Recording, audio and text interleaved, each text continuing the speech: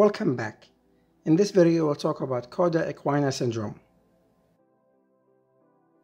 This is due to compression of the spinal cord below the L2 level, and this will result in a triad of loss of sensation and absent reflexes and loss of control on the bladder. The presence of these three symptoms is almost definitive for the diagnosis of Cauda Equina Syndrome. The loss of sensation or neural pain can involve one or both legs. The absent reflexes will involve the knees and ankles. And there will be a loss of control of the sphincter of the bladder and sometimes the anal as well. There is another hallmark that is highly indicative of Cauda Equina Syndrome, which is saddle anesthesia,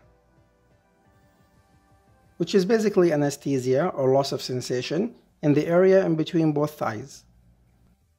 Cauda equina is one of the only, if not the only, disease that causes this, so it is highly specific. Causes-wise, think of anything that would compress the spine below L2. The most common cause and the thing that should come to your mind is disc herniation, followed by tumors, or spinal bleed, or sometimes simply trauma. The treatment is of course immediate surgery, and prior to going to the surgery, the patient should be given steroids. Because when the spinal cord is compressed, it will swell, and this swelling will lead to more compression. And if the spinal cord is compressed long enough or hard enough, it will permanently die.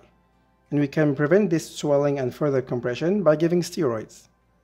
So, the primary issue should be treated by surgery, but before starting surgery, the patient must be giving steroids. And here's a small quiz. Outside the Cauda Equina Syndrome, which of the following segment of the spinal cord is most likely to present with disc herniation?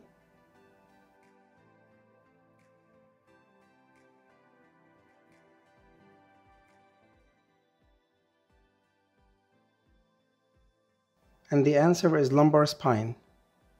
Alright guys, that's all I have. Thank you so much for watching, and hopefully this helps.